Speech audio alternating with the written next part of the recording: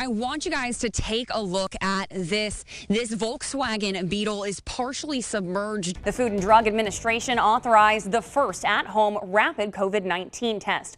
The Bill's Bar and Burger on the backside of the Golden Nugget, seeing quite a bit of damage here from Hurricane Laura.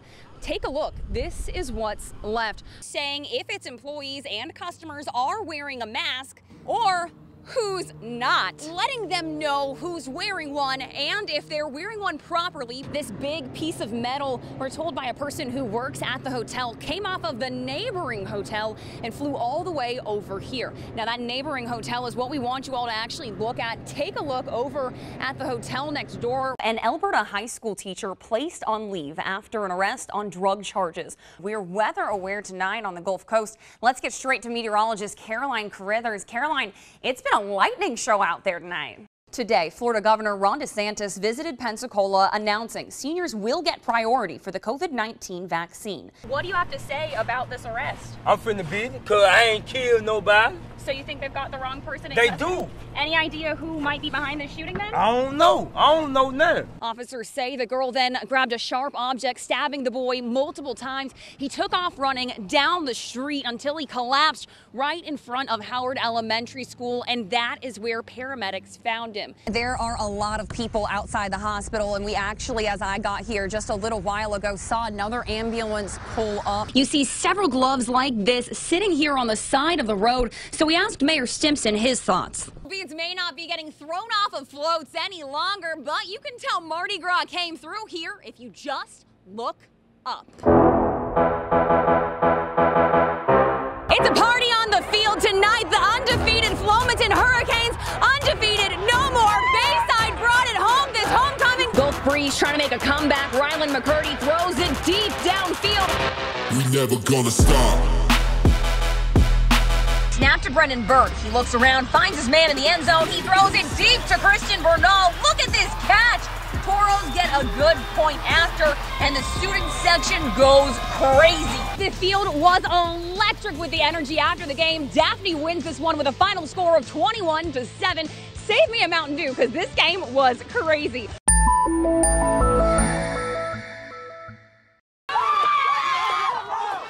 Flames from this 3-alarm apartment complex fire on Azalea Road, visible over in West Mobile. Get him!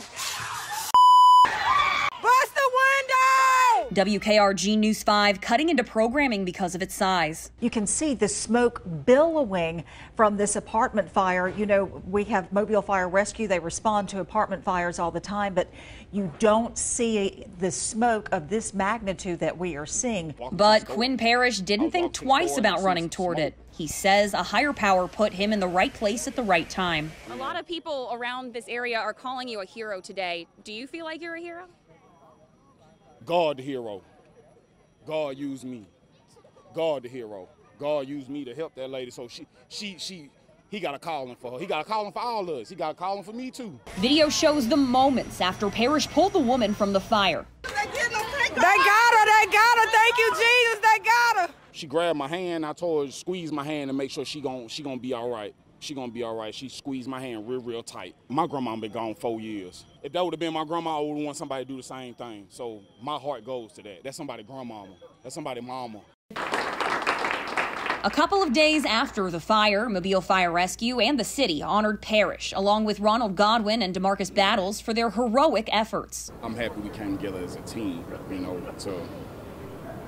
to help somebody in need. Brand new French doors, brand new air compressor, brand new pressure washer, gone. Thinking he'd still have to work, James Ham and his wife, Lisa Dickey, stayed home through the storm. The trees went, and then the fence went. But that was only the beginning. We got out and assessed, and we were like, okay, we lost the garage. And then the second part come back around, and then that's when it hit us again, and that's when we lost the other half of the house. The couple says they went back inside, bracing for the second half of the storm. I looked out, and everything on the front end of the house was gone. Ham and his wife ran and hid in a closet. You couldn't even breathe in there.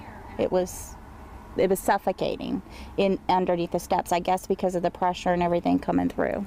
Even though they're staying with a neighbor and don't think their house is structurally sound, Ham and his wife say they're too nervous to leave. You have looters right now that are going out taking other people's things, and so we have been here. They can't get storage units in, nobody can come in because of the roads and the damage, and it's understandable, but we're trying to take care of what we have left. The pair plan on waiting for help to arrive and then rebuilding.